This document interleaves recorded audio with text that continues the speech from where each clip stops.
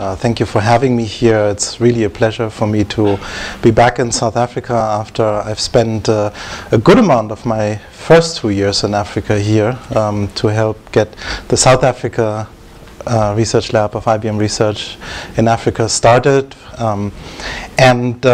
It's a great privilege for me to be here, especially when I see, what's happening here at CSIR. And I just want to start with this. It's really amazing for me to see, and I think we're very, very fortunate here with, Solomon, who's the lab director for the South Africa setup, with partners like Barry and partners from CSIR to engage in depth in trying to make a difference through science and technology.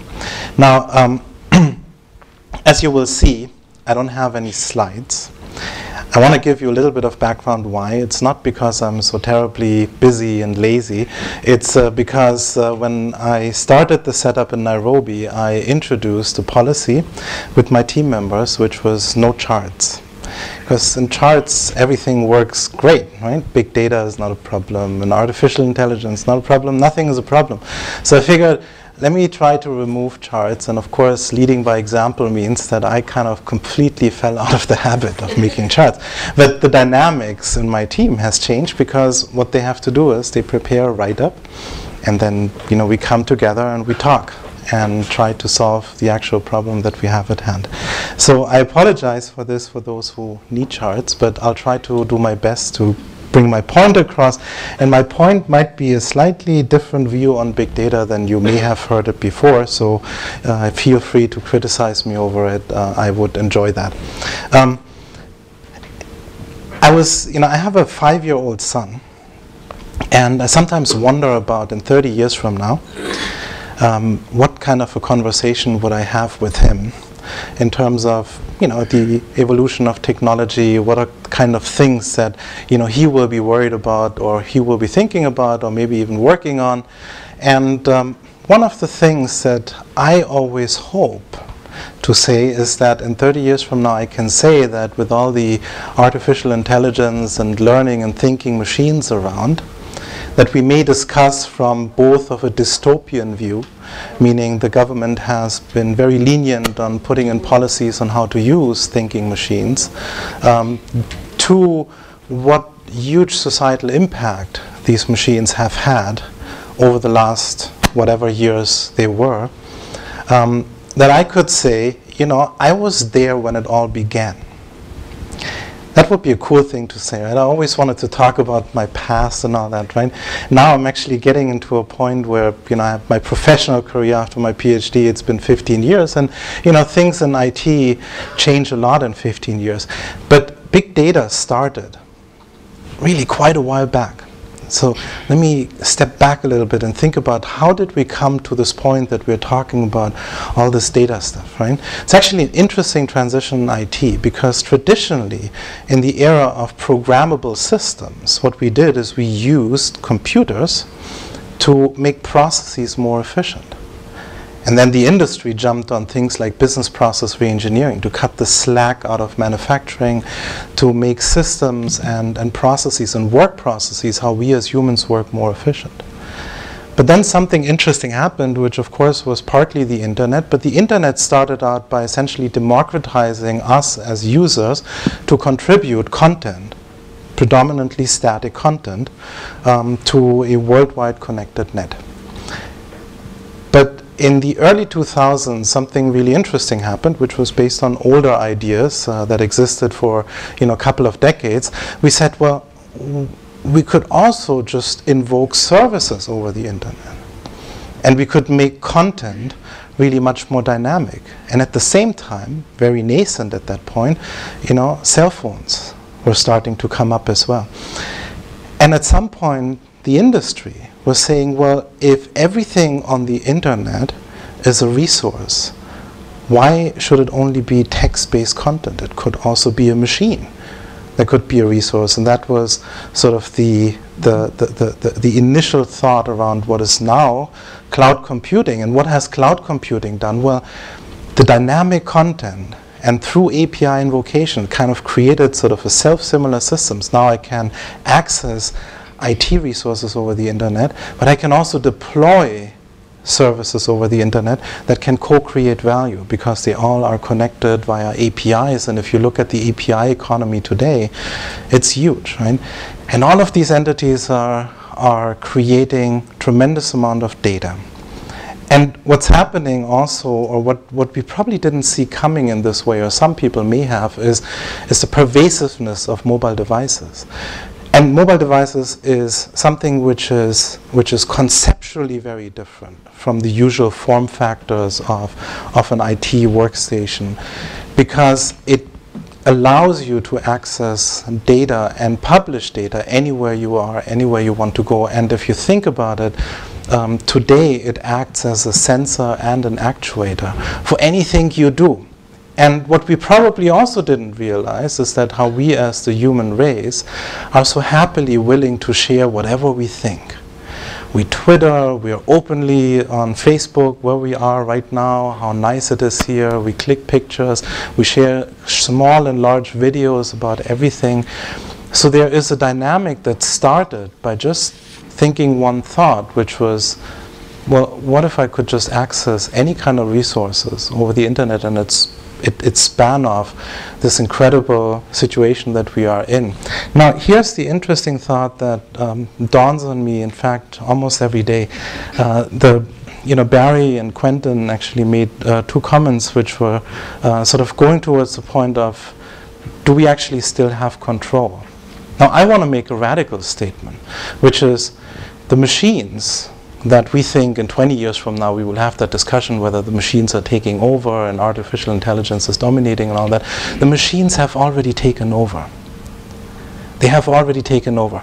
Now, when we joke about we can't deal with our email anymore, or there are so many influences from social media and this and that we expose ourselves to, the truth, though, is that the human capacity, the human brain, from an evolutionary perspective, has created a lot of these things, but the reality is nobody can manage this anymore. Think about it, 20 years ago, 30 years ago, a radiologist who would look at your x-rays maybe has 10 patients. There's a cost point aspect to it, how much does it actually cost? And you look at 10 images, and you have sufficient time to apply expertise to come up with an insight from an unstructured piece of information to say, you have this problem and this is what you have to do. Today, the same radiologist looks through hundreds of images because MRIs and all that have come to a cost point and also have become a standard way of generating insights about you as a human being, about us as human beings, that the same radiologist is looking at so many pieces of information.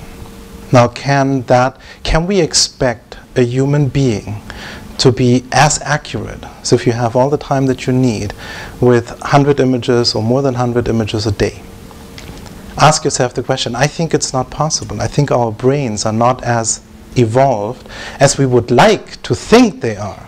Because also think about the arrogance of the medical professions. Right? That is an indication that in many ways we're actually fooling ourselves. Now, the interesting thing though about this is that, see, big data, let's go back again to 2001, 2002, when somebody came up with this idea that what characterizes big data is three things. One is volume, terabytes of data coming from all over the place. The other one is velocity, real time, streams computing, this and that. The third one is the volume, velocity. See, my brain is, huh? My friend, I thank you. You read my speech, right? You found a way to connect. Yeah, variety. And I'm leaving out veracity, I'll come back to that later, but variety. So the different levels of unstructured data, to what extent is this a reality today? Just think about the healthcare space again that I just mentioned to you. Today we estimate about 4,200 petabytes worth of data that are produced in the healthcare industry. Within the next 2 to 3 years, we expect it to double. Now, out of this amount that's going to come out, right, another 4,000 petabytes of data, we believe that about 90% of it is unstructured. It's again a huge shift, right? It's both the volume aspect of it, it's the variety aspect of it, but then it's also velocity. Now, let's bring velocity away from what we always talk about in terms of real time. I'm not so worried about real time. Because when you take all that massive amounts of data and you bring it down to what matters to you as an individual, it's not so much, but it has increased just enough to overwhelm the human brain. Just enough to overwhelm the human brain. Now let's look at the upside of it. Imagine the incredible amount of insights you can generate from all that data that's available if you now look across human beings, right? So you have medical imagery that can detect various different forms of cancer growth early in their phases. You can look at sonograms, you can look at all sorts of other things. And what's really exciting about this though is that how are we going to do this, right? I think the only way how we can benefit from it is that to outthink and to outperform the machines that are right now overwhelming us, we need to create machines that actually have the ability to understand what it is that we're producing, to be able to reason about it, and then at the end of the day also to learn from it. And why not also teach us to learn more about what we are actually producing? So for me, big data is a hint that we managed as a human society to completely outperform ourselves with the machines. Which is a great thought for me as a scientist, right? Because I couldn't think of anything better, right? The machines have already taken over. I just love it. Because here's the solution, or I don't know if it's a solution, right? But here's what we need to do, and I will make a case that especially here in Africa, there will not be anytime soon another option than creating thinking and learning machines to address some of the biggest societal issues that we have. And let me explain to you why I think this. So now I have a little bit of a thing when, every time I come to South Africa, I always hear how South Africans talk about Africa, right? Which is typically South Africa. And South Africa is a very unique society in all of Africa. Yes, some problems are the same, but I can assure you that the majority of problems that I live in Kenya, compared to what I see here in South Africa is for all practical purposes, a pretty decent middle-income economy. And the viewpoints of South Africans about the rest of Africa, especially Sub-Saharan Africa, remind me a lot about the viewpoints of Europeans about Sub-Saharan Africa. So I want to share with you a few examples from Sub-Saharan Africa and reason with you about why learning systems and cognitive systems, as we call them in IBM, could be a very scary but a very effective solution to some significant societal issues. And I want to use two examples, one from the financial sector and one from healthcare. And I'll start with the financial sector one because that's kind of the less scary one. So in Sub-Saharan Africa and actually across the entire African country, and true also for many other developing regions, 80% of people don't have access to traditional financial services, which means they don't have a way to make payments, they don't have a way to have a bank account, and thereby also to accumulate savings in a formal way that then also allows you to, for example, request a loan. Now, what has happened is that there are now certain trends like M-Pesa in Kenya, which is a mobile payment platform that essentially allows you to put cash up in an ubiquitous agent, and the agent will upload that as a value onto your phone and will always be there, and you can send it to another phone number via USD channel, so via SMS. So that's a great invention. Unfortunately is at that extent it only works in Kenya, but what is the role of banks? So let's step back a little bit, like centuries ago. What would banks actually do? What should they be doing? I mean, the banking system today has kind of morphed into this money-making machine, but this is not how banks started, right? The traditional services that a bank offers, actually 4 pillars, right? The 4 pillars are, the first one is to essentially connect borrowers and lenders. It's the first thing that a bank should do. That's why they're called intermediaries. Right? The second thing is to worry about your personal financial planning.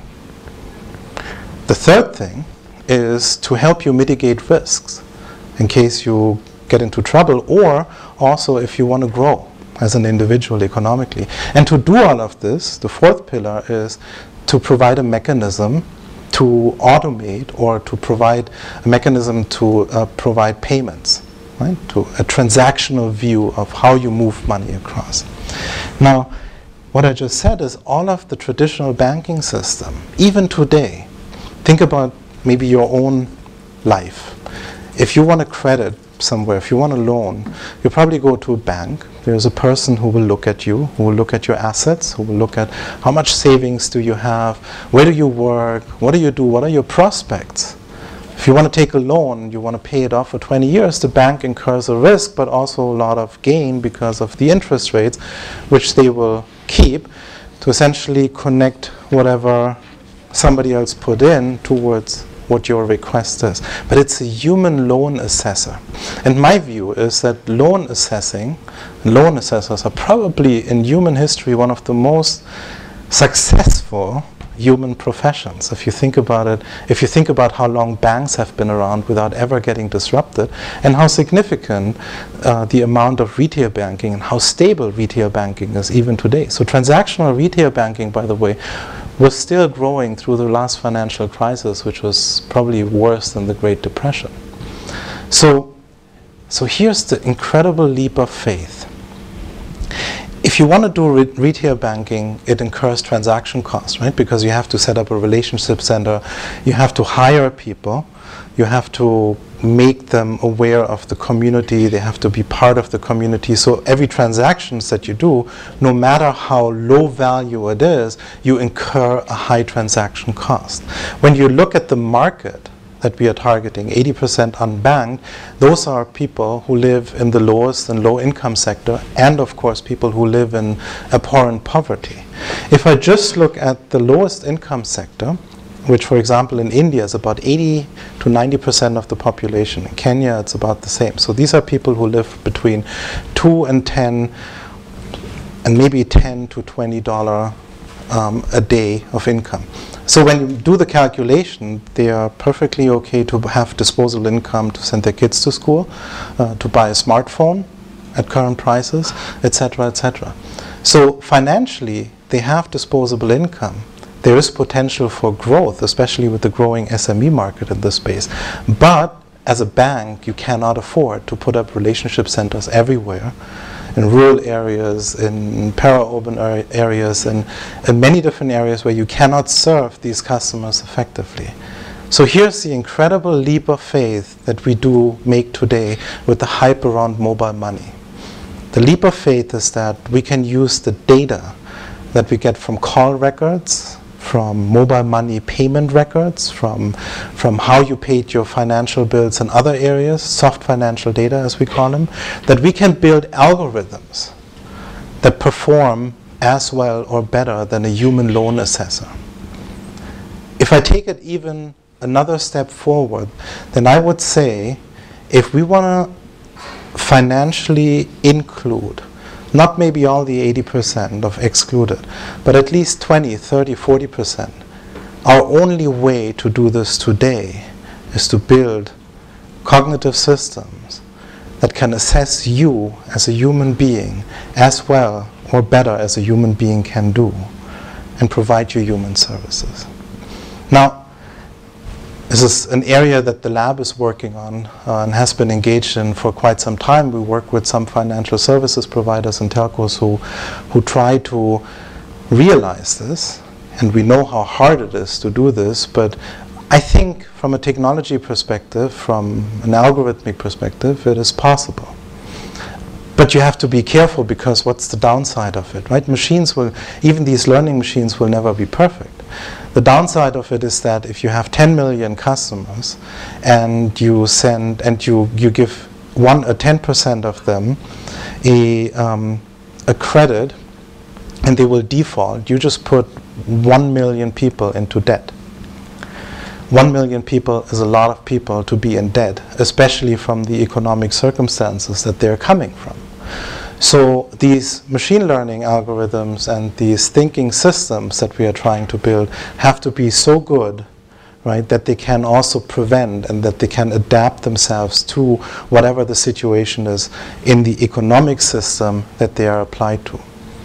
My perspective, this will not take 30 years to be realized. This will probably take another few years where we will see the first examples where the big hypothesis that we can replace a human loan assessor through an artificial intelligence will become reality.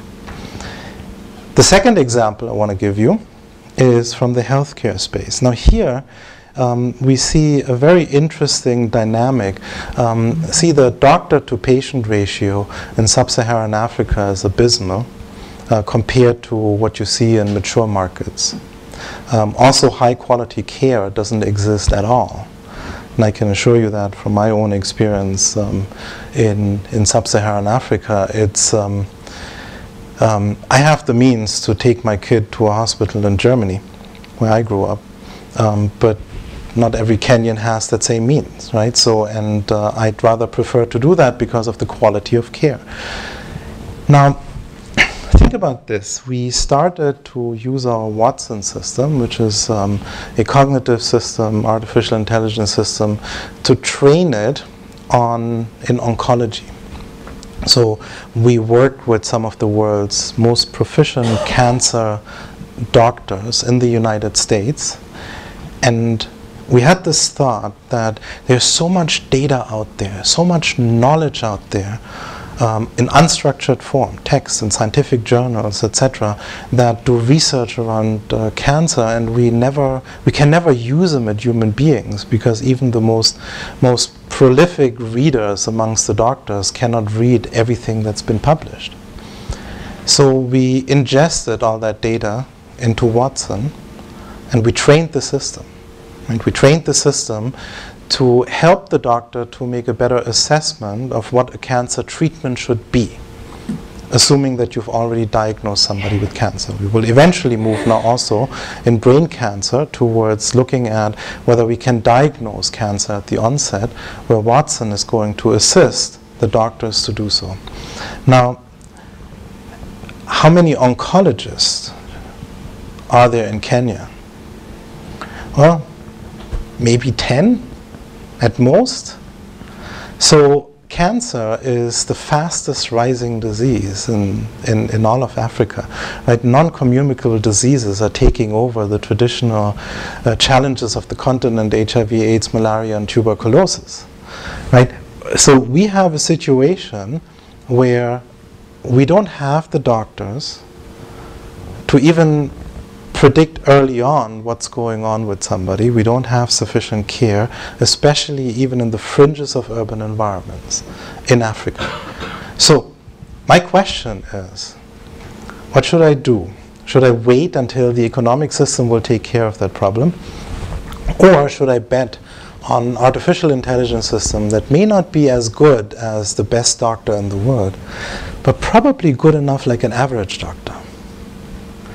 So the second thing is, of course, I have a skills issue, right? I still need human beings to interact with the patient. There's no, there are no questions about this, but those skills don't necessarily exist in this form as well. Can we imagine a world where a machine is actually going to teach, not just understand, reason, and learn from all the data that's being produced about cancer or other disease forms, but actually teach and ramp up the skills of community health workers or even medical officers, whatever kind of systems you have in sub-Saharan Africa, and create a medical environment that can provide primary care in a much, much better way than what we see today.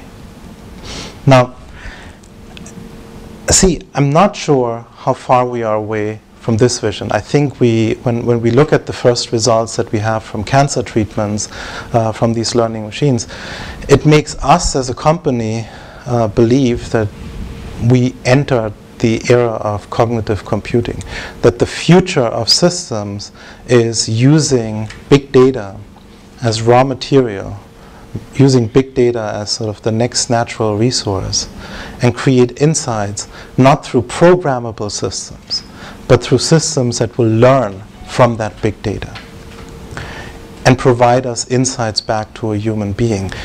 When we look at Sub-Saharan Africa and also other developing countries, then we see how long can we wait?